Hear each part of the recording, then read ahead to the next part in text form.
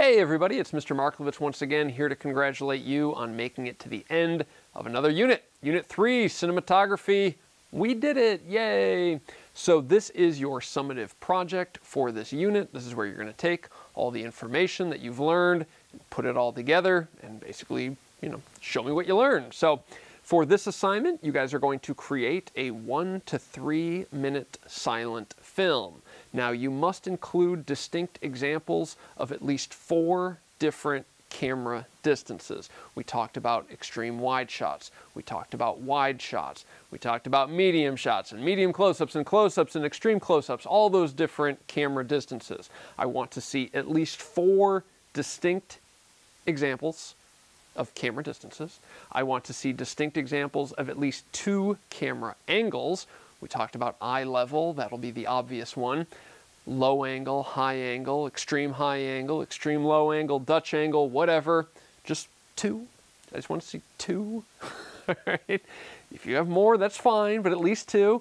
And at least 3 camera movements. We talked about dolly shots. We talked about trucking shots, tilts and pans and rolls, cranes, all of those. All right. I want to see at least 3 distinct examples of camera movements. Now you might be saying, hey, Mr. Marklevitz, where's the deep focus? Where's the shallow depth of field?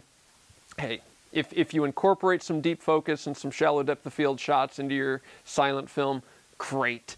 But there's no requirement for that, okay? Where's the telephoto lenses, Mr. Marklevitz? If you have a telephoto lens lying around at home and you want to use it for your silent film, great, I'll be impressed. But it's not a requirement, okay? The only requirements, the only must-includes on this list are the 4 camera distances, the 2 camera angles, and the 3 camera movements. Now, what should your silent film include? Well, it should include a story. Remember stories going all the way back to the beginning of the year? Well, I like stories, and I hope that your silent film will tell me a good story, right? What else should it include? Effective use of the mise-en-scène, right? We talked about lighting, we talked about props, we talked about location, blocking, costume and makeup, all that stuff. We're slowly building all of these different steps, and hopefully, these summative projects just look better and better as the year goes on. So, yeah, absolutely. Should include a story. Should include effective use of mise-en-scène. What do I not want to see in your video? I don't want any dialogue of any sort, whether that's 2 people talking or 1 person narrating or, lyrics in a song. You can play music. Absolutely, you can put music, but I want to only hear, instrumental music. I don't want to hear any lyrics in the background. I don't want to see any text bubbles, okay, or any intertitles, they're technically called, where, a character is talking but you don't hear them and then it cuts to, like a title screen of what they're saying. I don't want to see any of that, okay, because technically that's still dialogue, all right?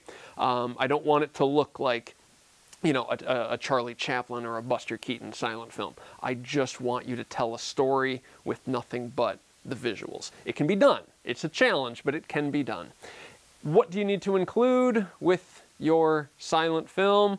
You need to include a treatment, short paragraph explaining, what your story is about, who are the characters, what is their motivation, whatever, something like that.